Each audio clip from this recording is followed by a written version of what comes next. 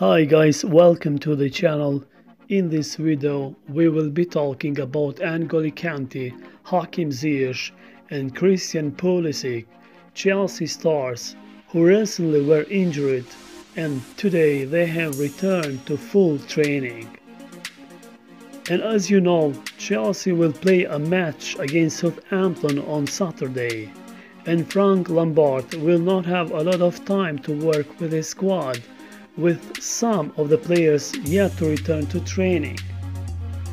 However, the Blues have been back at Cobham, and Blues boss Lampard has been working hard with the rest of his squad.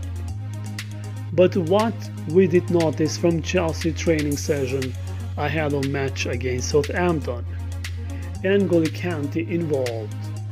There has been some doubts over whether N'Golo Kante would be fit enough to feature this weekend against Southampton, as he was recently injured on international duty.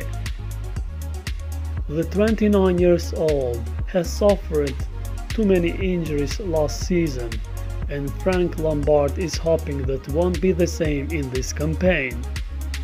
And of course, there was a boost for the Blues boss with the Kante involved in training and taking part in the session. Hakim Ziyech in training.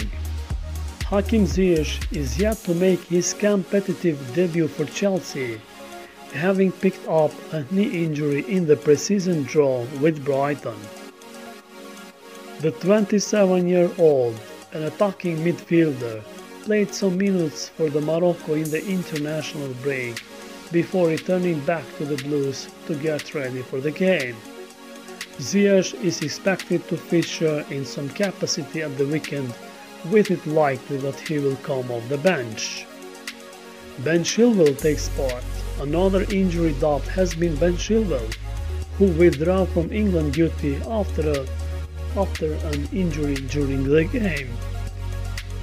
And of course guys, as we have mentioned, Chelsea had many problems with their players, as too many players were injured, but a good news is that all of them have returned today to the training, as they are preparing for the next match against Southampton.